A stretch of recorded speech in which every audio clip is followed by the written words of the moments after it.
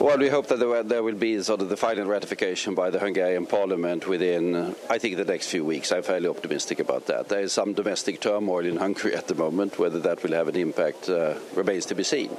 But then, of course, it is a transformation of the security situation in Northern Europe, where all of the countries will be in the same security framework. And that will provide a lot of opportunities for integration, for strengthening, and for a more stable deterrent situation in the north. So it's a positive development, no question.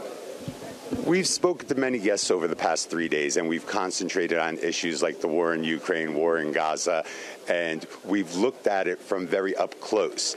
You're a man who's sat at the UNGA, talked with counterparts and colleagues regarding the big picture. When you look at the international community's ability or lack thereof to solve these wide-ranging problems, is it time for an update? Does the UN need reforms, or is the international system in its current state broken?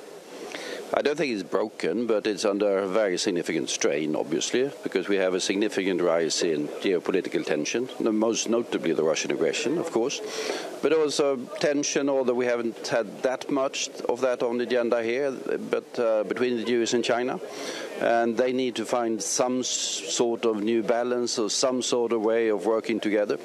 And if we can get the major actors, the Americans, the Europeans, the Chinese, the Indians and others, that would increase the possibilities of dealing with the really big issues we have in terms of climate change, in terms of global health, in terms of regulation of artificial intelligence, to mention just three really significant global challenges.